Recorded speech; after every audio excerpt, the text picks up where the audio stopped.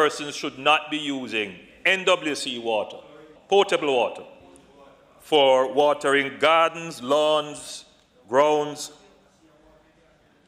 for refilling or supplying tanks, ponds, swimming pools, or for any purpose which may require the use of a considerable or excessive quantity of water. A prohibition order is now in effect for 90 water systems in drought-affected areas across the island. So be sure to practice responsible water usage and, of course, conserve this precious commodity. Get some more conservation tips next. Some water we drink, please. Water gone. But me need water for cook. So how me go wash? Let's weather the drought. Start conservation measures today. Check for leaks around your house. Opt for shorter showers over long baths. Reuse water to water plants and lawn.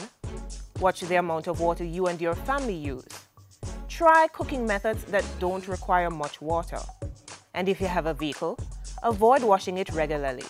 Remember, water is as important as the air we breathe. So conserve our water, conserve our life.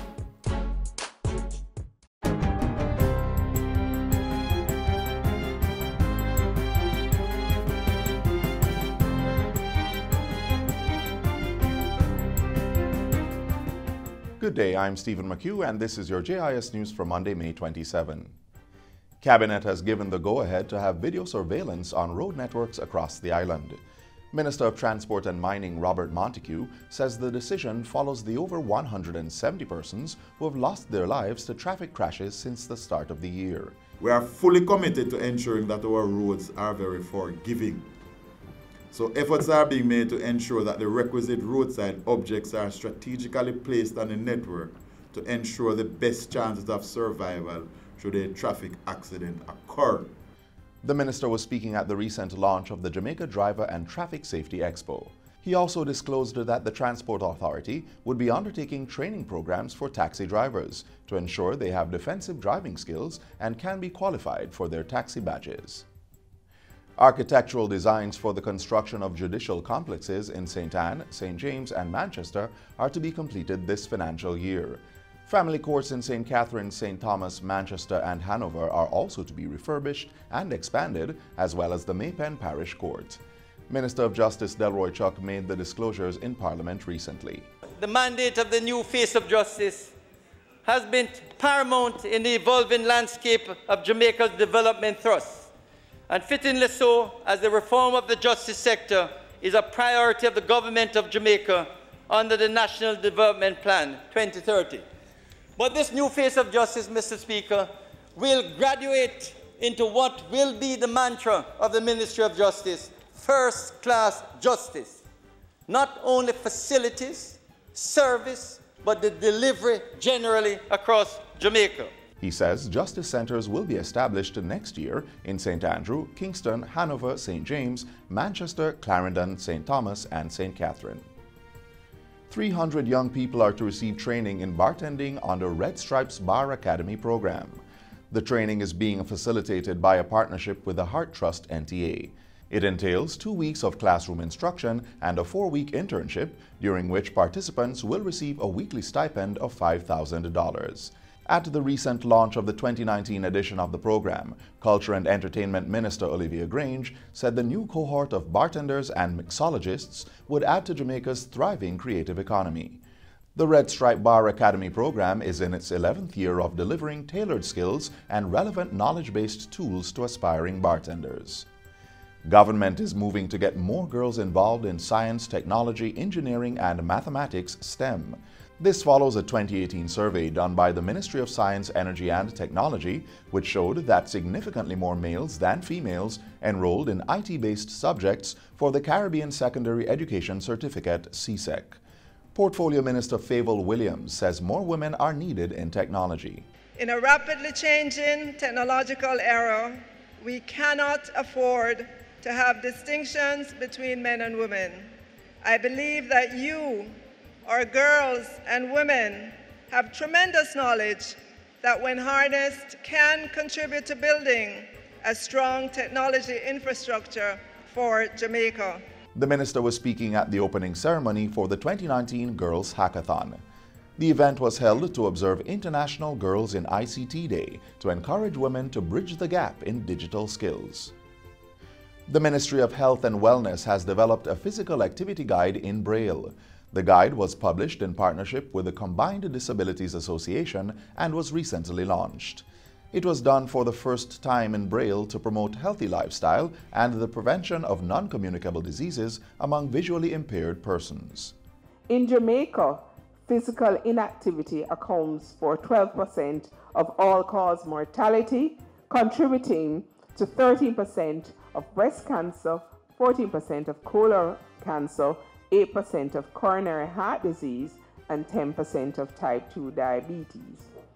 These exposures lead to elevated blood pressures, elevated blood sugars, overweight, and obesity, and by extension, this leads to non-communicable diseases. The launch came a week after the Health and Wellness Ministry launched the Physical Activity Bible as a resource for church leaders to support the health and wellness of their congregations. Physical activity is one of the components of the Jamaica Moves program, which also includes healthy eating and age-appropriate health checks.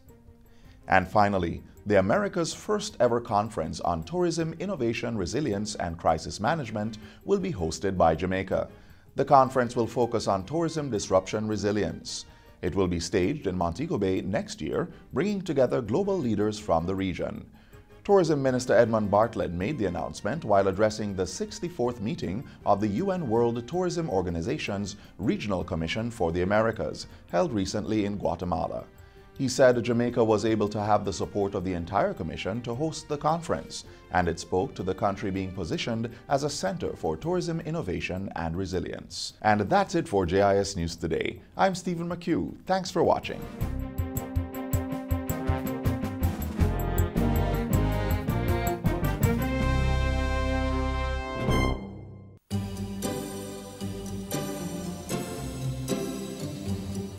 It keeps our bodies working, our food nutritious, our living and working spaces clean, and our lives comfortable. Water, the most precious resource necessary for the sustenance of life on our planet. Don't waste it. Let's conserve on this critical commodity. In the house, invest in storage containers and buckets. Take quick showers instead of long baths, and invest in water-efficient shower heads, toilets, and faucets. You may also want to consider one-pot meals and cooking methods that don't require much water. You could also wash fruits and vegetables in a bowl and reuse the water on your plants or grass. When cleaning dishes, fill both sinks and use one for washing and the other for rinsing. The leftover water can be used to wash off the concrete or asphalt in your yard. If you must wash your car at home, aim for once a fortnight and use a bucket to do the washing instead of running the hose.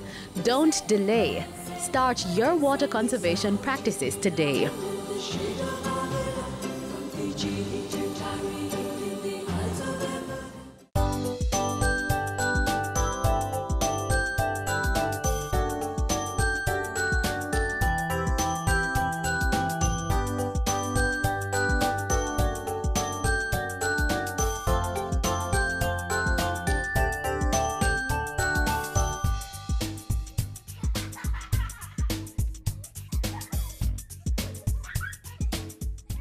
The state, through the Ministry of Education, is committed to providing an enabling environment for all our children to reach their full potential.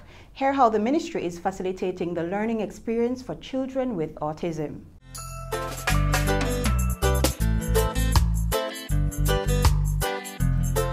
There's much more to educating our children than confining them to textbooks or curricula.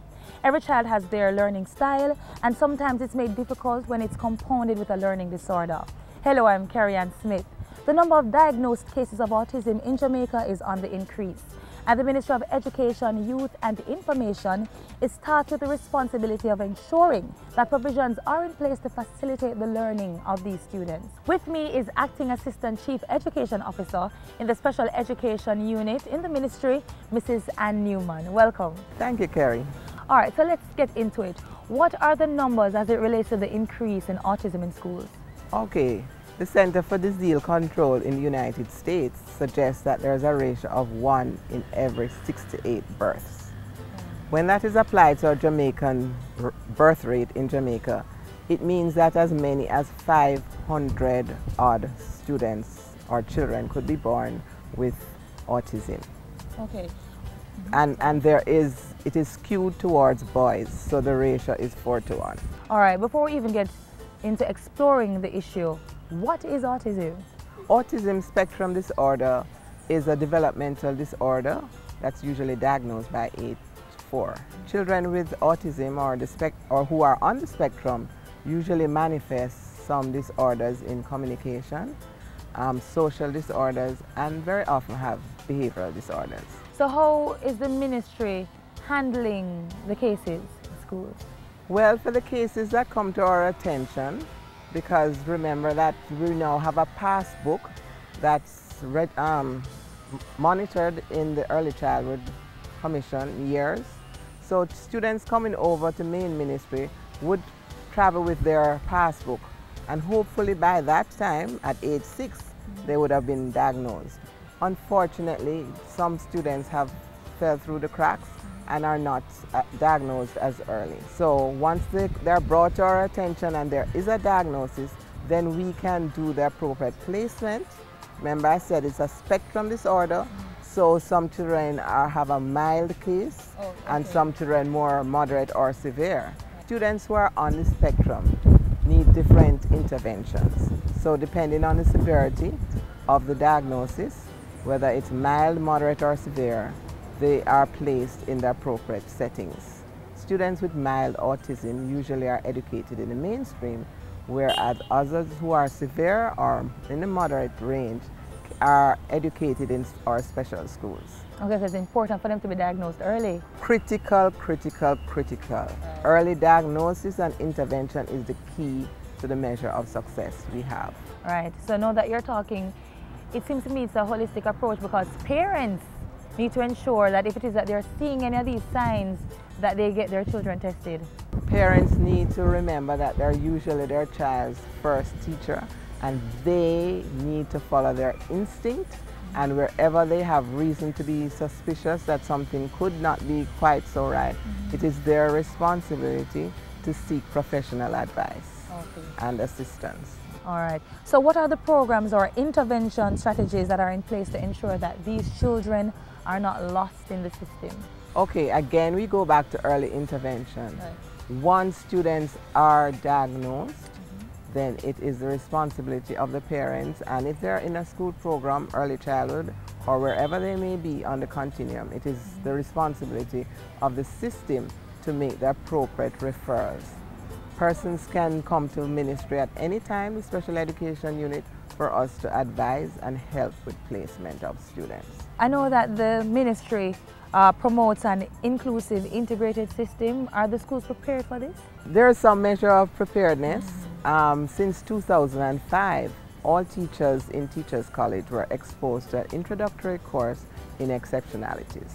This course really is just a cursory course, and it means that teachers in the regular system should be able to detect and have reasons to suspect that if a child is not developing along the normal path, and suggest to parents that they have the child assessed.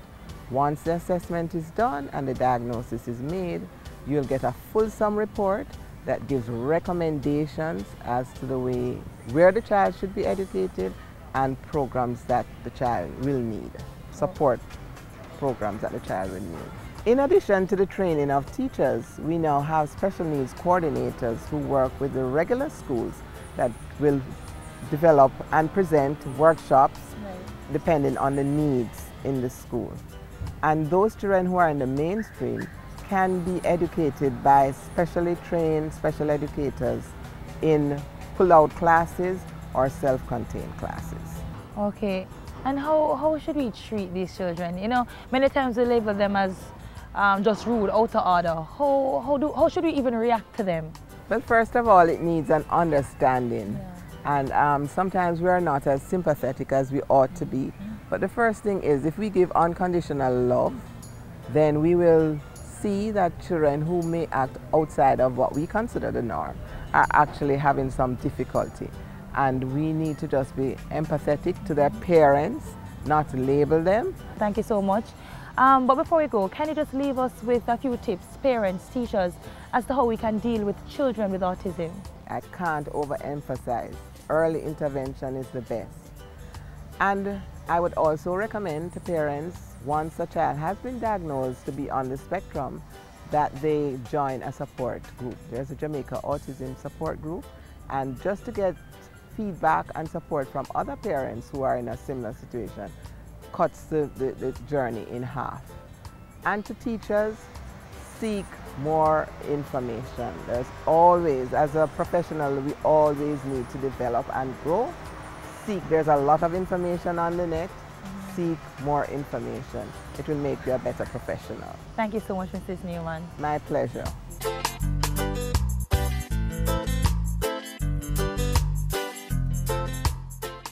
Sign with me. 1, 2, 3, 4, 5, 6, 7, 8, 9, 10. Sign with me.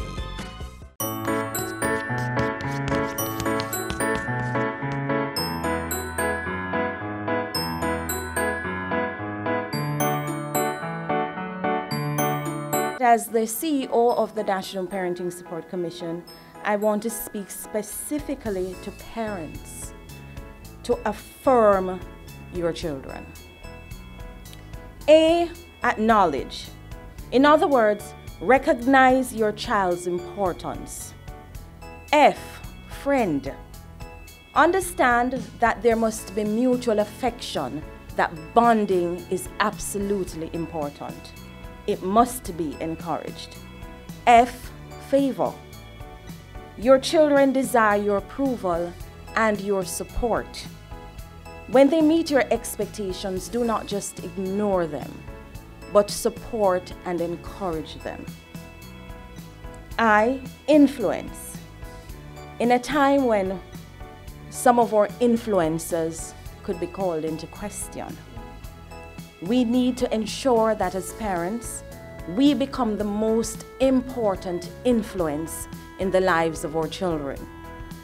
We want parents to get involved in the lives of their children. We want them to lead by example, and we want you to encourage your children's dreams and aspirations. R, respect. Respect is something that we must teach our children. As adults, I want to caution though, that is also something we must earn. We must not only expect respect to be reciprocated because we're adults, we must show it. We must model for our children what it means to respect. Motivate. Be your child's cheerleader. Speak positively over his or her life. As a parent, learn to celebrate effort, especially when they're in school and not just grades. That's very important. When your child is doing his or her best and putting out effort, encourage it and support him or her.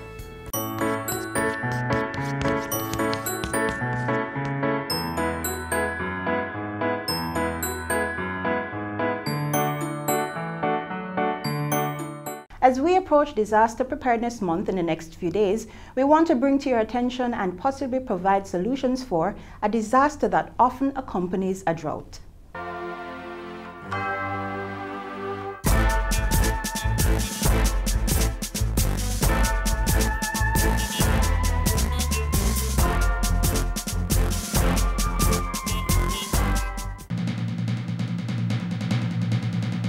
In the case of a fire at your home, should you A, stop to get your pet, B, evacuate immediately and call the fire brigade from a neighbor's phone, or C, stop to call the fire brigade? The answer is B, evacuate immediately and call the fire brigade from a neighbor's phone. Many students know the answer to the question simply because a fire prevention officer went to their school and gave them the drill. When your clothes is on fire, you do not run. So you stop where you are, you fall to the ground and you roll. Public education is a key component in fire prevention. It is a proactive method of reducing emergencies and the damage caused by them by ensuring that the public is fully aware of what to do in case of an emergency. We recognize that fires start most of the time because people don't know about fires. People don't know what it takes to make a fire. People don't know what it takes to get rid of a fire. Without educating a person about the dangers of fire, then they would be totally lost, and we will continue to have devastating fires destroying life and property.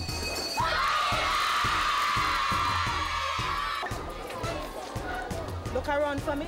Make sure that everybody in the class is here. I think you should give yourselves a clap. Right. That's how we want you to operate when there is a fire, all right?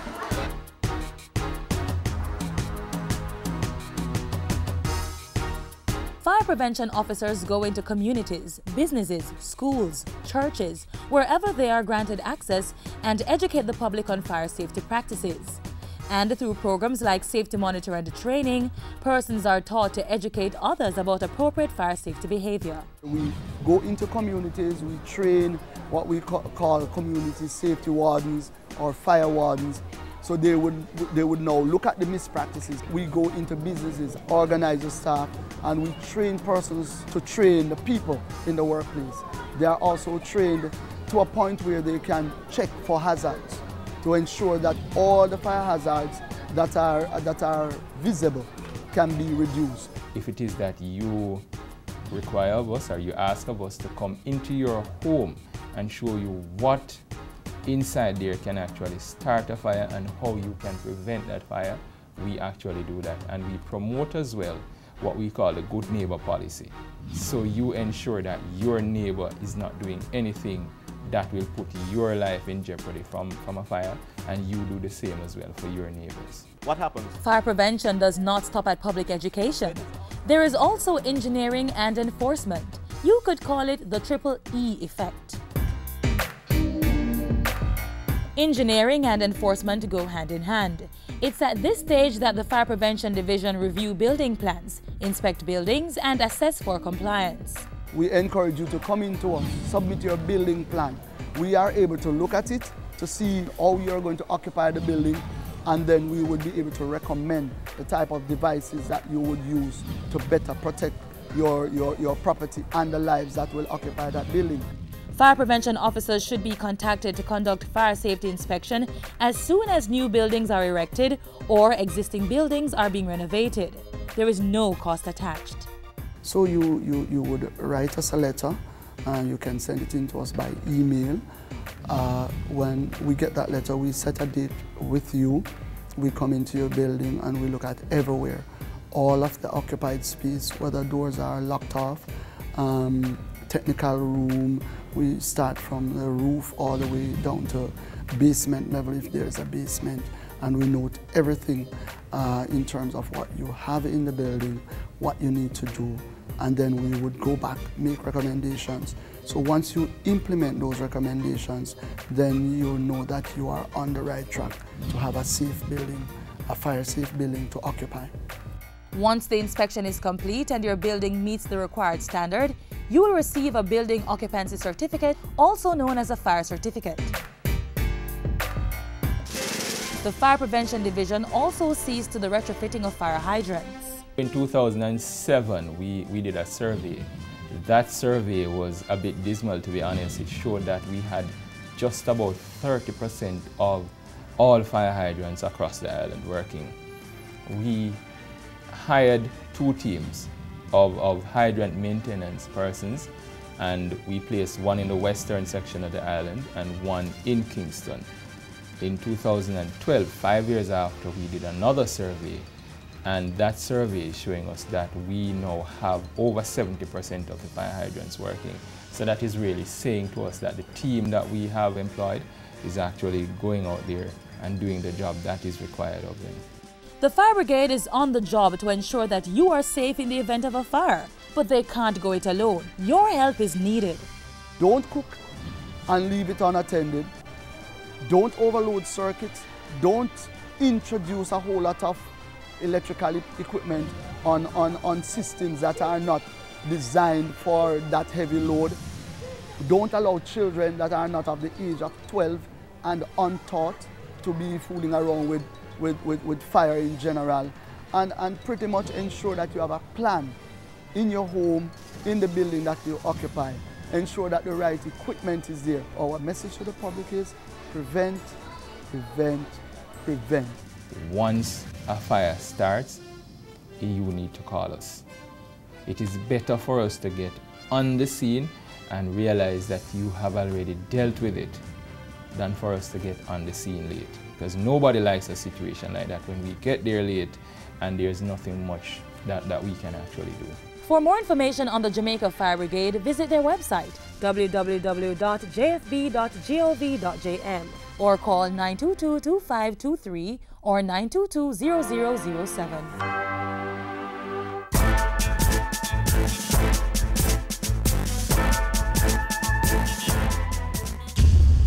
Are you in the import-export business? Do you want to get in on the island's burgeoning maritime sector? Hear this.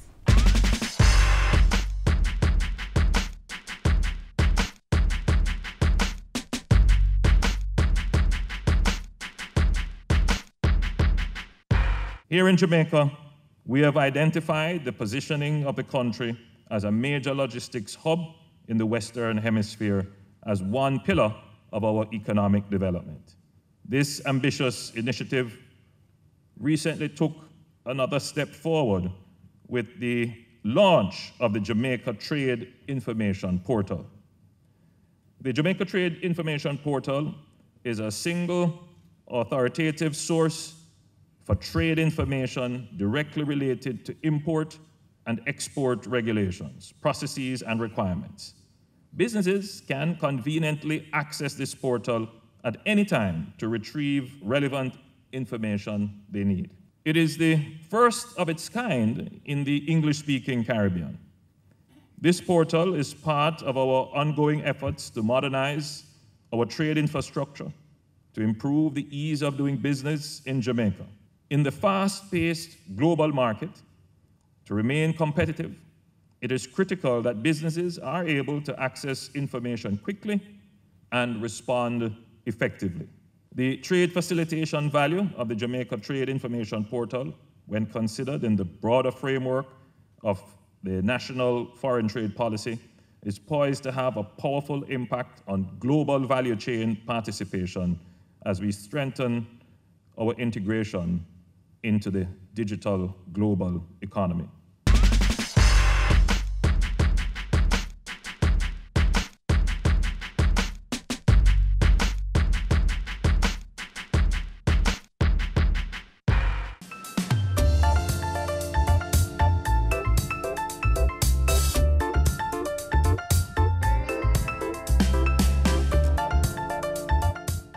And that's how we close out Jamaica Magazine, but only for today. We return tomorrow around about the same time right here on this station. We maintain a constant online presence, so be sure to send your feedback to Jamaica Magazine at jis.gov.jm, drop us a line on Twitter, Instagram, or Facebook, subscribe to our YouTube channel, or download our mobile app. On behalf of the entire news and production team here at the JIS, I'm Sandra Clark. Thanks for watching.